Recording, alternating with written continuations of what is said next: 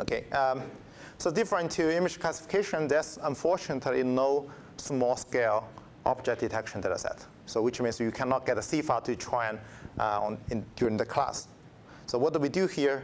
We just show you how to make like a synthetic data set for object detections. So we actually download data set from web. So the thing here, we use a different data iterator, which is a little bit different to the image classification iterator we have.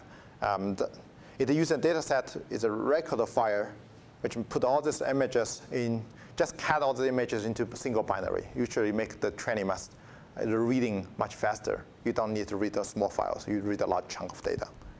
So then we tell them the data shape, do random shuffling, do random crop, and well, the thing, here's the different thing. You do random crop, yes, but you maybe crop something just to only have background. So here shows that I want to random crop at least the contents objects, cover the one object, and with 95 area of the objects. If I don't have, I just throw it away and repeat it by 200 times. So this is a little bit different to how to random crop the image classification. Image classification assumes the object is so big, you always can get part of it. Then we're going to basically no data set I'm going to skip. So what you can see here is a batch. The data 0 shape with the image. Batch size equal to 32.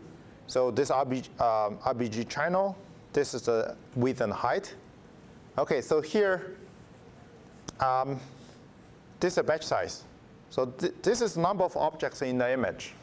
So here, we are pretty simple. Each image only contains single objects. But it contains 10 objects, so this will be 10. OK? Then the 5 means the first one is the classification ID. The last 4 is just the bounding box.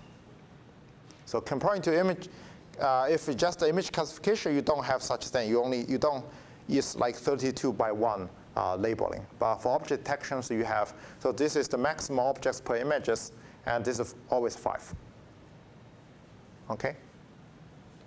And the show what it looks like. Well, it's pretty.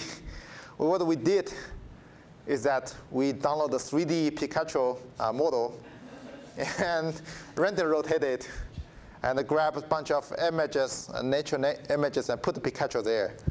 Because we know the bounding box, we know where we put the Pikachu, we always know the bounding box. So that is a pretty easy data set we can get. So that's why we call it synthetic data set. You see that it's pretty, well, the easy way just to check the RGB histogram, you can just do object detection. You don't do fancy things because we know this is pretty yellow and we do a lot of image patch and compute the histogram. But we just use this one to show how to train object detections. But yes, you can do more fancy things. So you can use a GAN actually to generate images more close to real ones. OK?